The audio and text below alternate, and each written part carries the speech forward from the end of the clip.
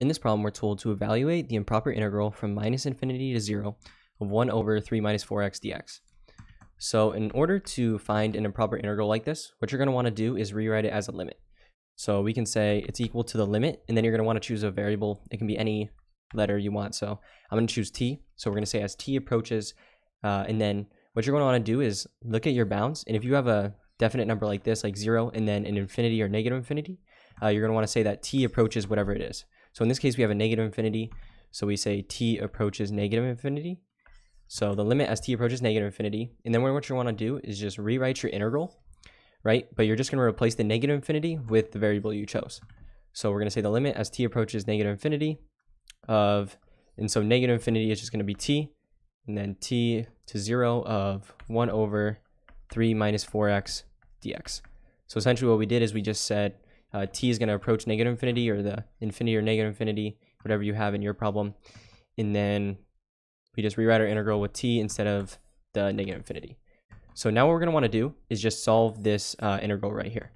So let me just rewrite it. So we have the integral from t to 0 of 1 over 3 minus 4x dx.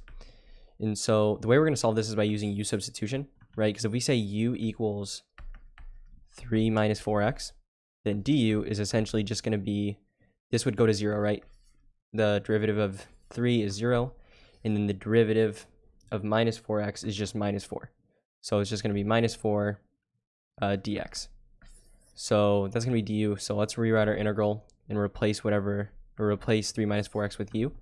So by now you should be pretty good at solving these u substitution. So 1 over u, and then du is equal to, or dx, right? If we divide both of these by minus 4, dx is equal to du over minus 4.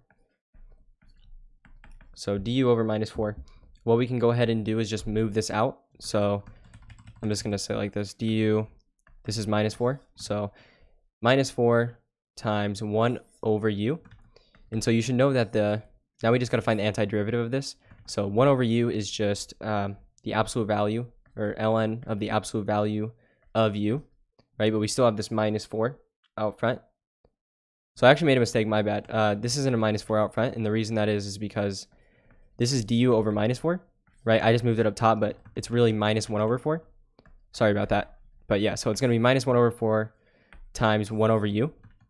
And so we can just rewrite this, or if we find the antiderivative, it's going to be minus 1 over 4 times the ln of the absolute value of u, right? Because 1 over u is just ln of the absolute value of u, and then we're just multiplying it by minus 1 over 4. So that's going to be the antiderivative, but we have to replace u with this right here. So it's going to be minus 1 over 4 times the ln of, and then we're replacing u with this. So 3 minus 4x. And then now we can evaluate it from our range. So 0 and t. So now let's go ahead and just plug these in. So it's going to be equal to minus 1 over 4. So we just plug in 0, get a value, minus plug in t. So if we plug in 0, minus 1 over 4 times the ln of 3 minus 4 times 0. 4 times 0 is just 0. 3 minus 0 is just going to be 3. So the ln of 3.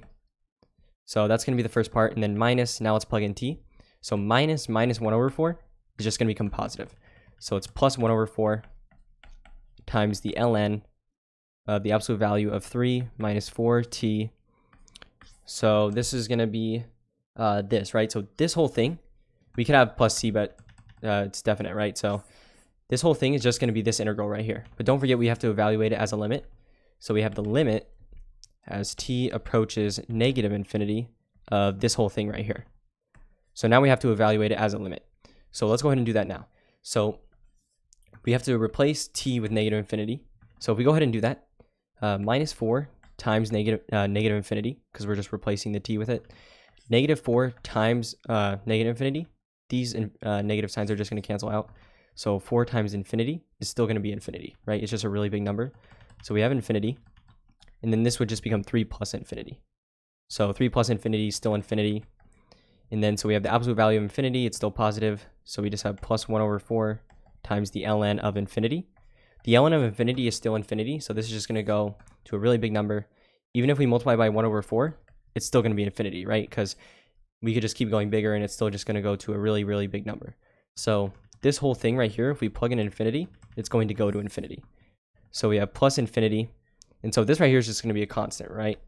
I don't know exactly what it is, but essentially this constant, if we add it to this number, if you take a constant and add it to infinity, it's still going to be infinity. So this whole thing is just going to be infinity, right? So this limit is equal to infinity. Because you could see this is infinity and then plus a constant, it's still infinity. So it's going to approach infinity. And since it approaches infinity, it's going to mean that it diverges. So when you solve this, if it approaches infinity or negative infinity, that's going to mean it diverges. If it approaches an actual integer, right, like a solid number like 2, 27, so like any number, it's going to mean it's converges. But in this case, it goes to infinity, so it's going to diverge.